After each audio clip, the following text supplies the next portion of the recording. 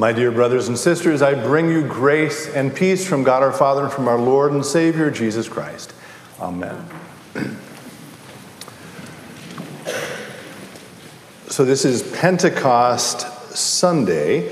Pentecost Sunday is the last Sunday in the season of Easter, and because Easter is the last season in the first half of the church year, that means Pentecost is also the last Sunday in the whole first half of the year. You may remember that the church year begins with Advent and then moves through Christmas and Epiphany and Lent, finalizing in Easter. And so the first year is all about retelling and recounting and remembering the story of Jesus. We anticipate his birth at Advent. We celebrate that birth at Christmas. We talk about Jesus being made known to the nations at Epiphany. We anticipate his great sacrifice at Lent. And we do that in a particular way during Holy Week when we remember his death. And then during Easter, which is appropriately the longest season of the church year, we remember and celebrate the mystery and the joy and the power of the resurrection. So again, all of that concludes with today, with Pentecost Sunday, retelling the story of Easter. And that happens, of course, every year as part of the liturgical calendar. This year, I don't know whether it's accidental or providential, this is also the concluding Sunday in something that doesn't happen every year, but which certainly involved all of us during 2020 and 2021, and that is that this is the last Sunday when we are being required to observe social distancing.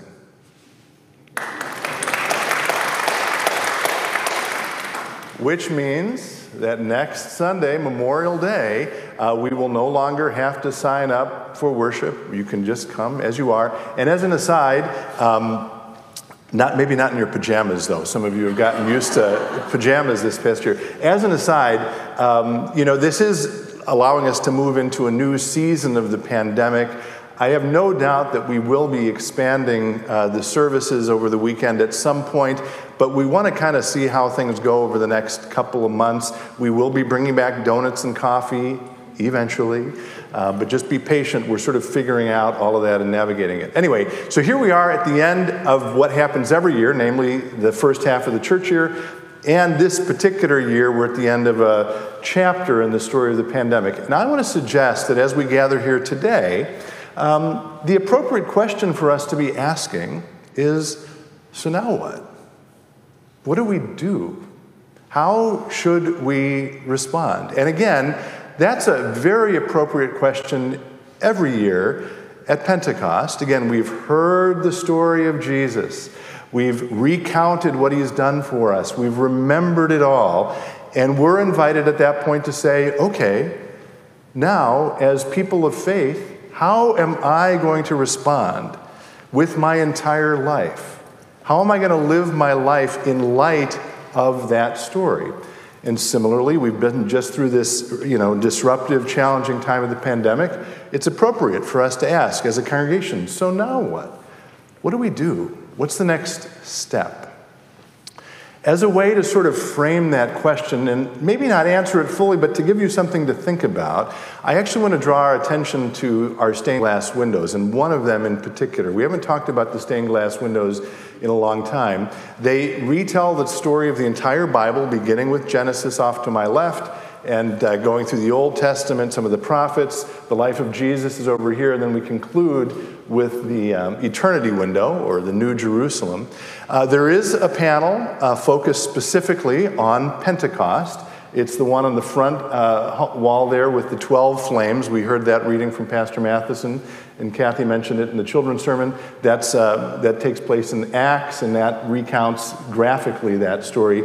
But that's actually not the panel I want to draw our attention to. I want to draw our attention to the one that's two down from it, right behind me here, second to the last, and it's a panel that is, of course, a ship or a boat. That is the only panel out of all of these 24 that is not taken from a story in the Bible, or doesn't represent someone in the Bible. What does it represent? It represents all of you. The church or a ship rather, or a boat, is an ancient symbol of the church. So much so that if you go to certain churches, the main part of the church is called the nave, N-A-V-E. That comes directly from a Latin word, navis, which means, guess what? Ship. And it's where in English we get words like navigate or naval or navy. So the church is very closely tied to this symbol of a ship or a boat. And we could talk a lot about the meaning and significance of that symbol.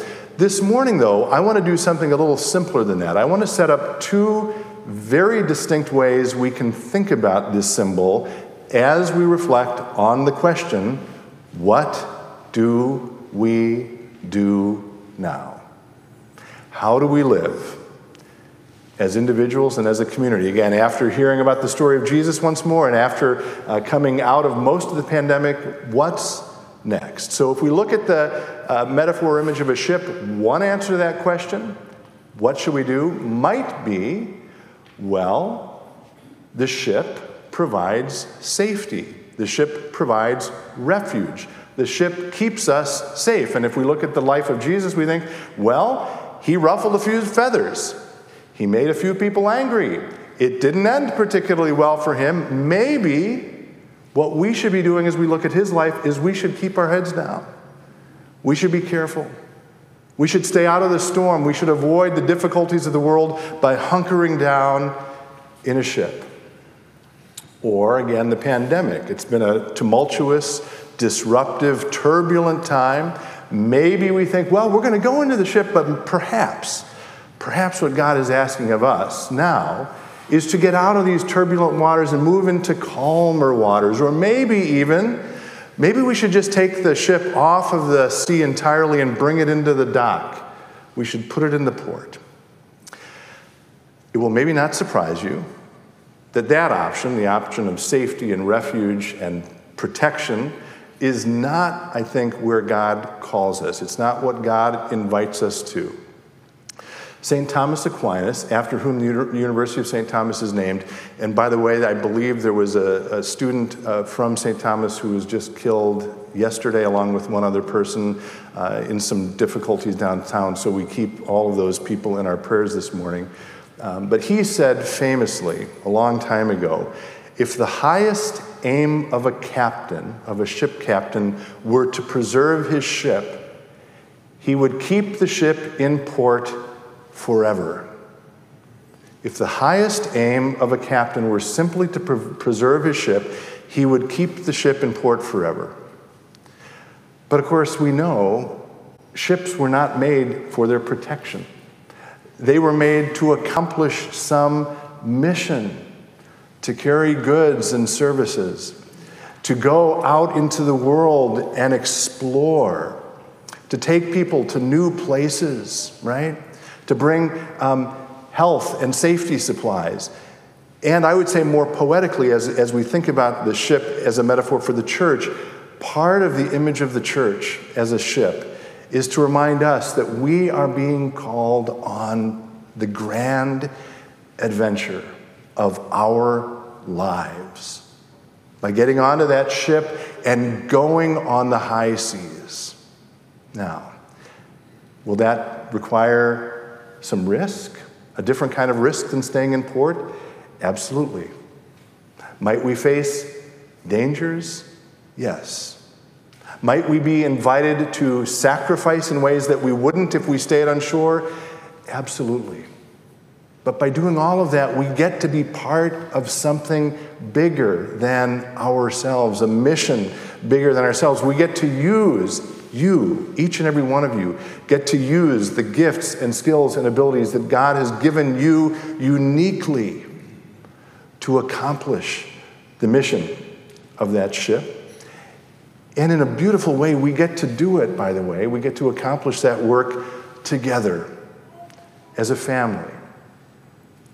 And least, but by no means least important, we get to follow the leadership of our captain. And make no mistake who the captain is. It is Jesus, who promises, yes, to challenge us on that adventure, but also promises to bring us ultimately safely home. Today, that captain, Jesus, says to each and every one of you, I need you. Come and follow me. Be part of this grand adventure which will demand everything from you. All you need to do is to determine how you are going to respond to that invitation. Amen.